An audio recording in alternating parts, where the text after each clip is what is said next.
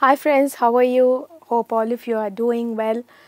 Today we are nearing the end of this year, nearly only few hours more, few minutes more. But in this time it is very important for us, very crucial for us to thank the Lord for everything. We should not only thank Him today, but we should be grateful to Him all our lives. Many years ago, when I was a young girl, my parents used to bring up many orphans, especially one orphan boy. We educated him well. My father taught him all the nuances of his business and taught him everything. And everybody outside considered him as the son in our family. Even inside, he was just like a son. We reared him so well. But it so happened that suddenly one day morning, he disappeared from our home. He just disappeared. We searched for him everywhere. We thought he was killed in an accident. Maybe he was abducted by somebody.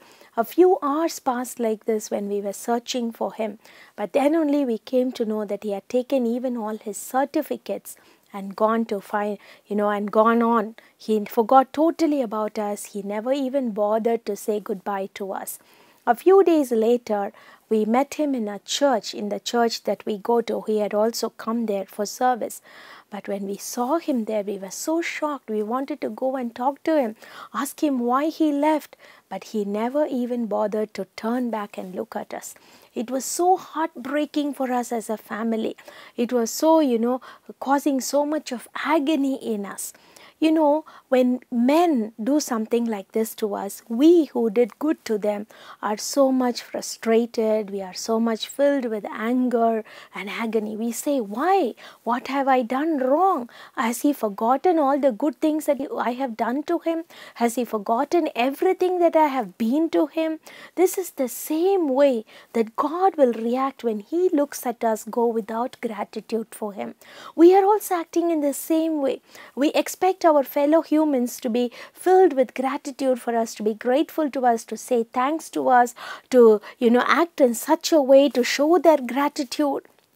But how are we showing our gratitude to God? Psalms 103 verse 1 and 2 says, "Bless the Lord, O my soul, and forget not all His benefits." All His benefits, not just one or two. He has done so much in our lives. So in this time, never forget all that the Lord has done to you. Instead, start thanking the Lord. When you start listing out all the blessings that He has given you, you will never have time to finish. It will go on and on and on and on.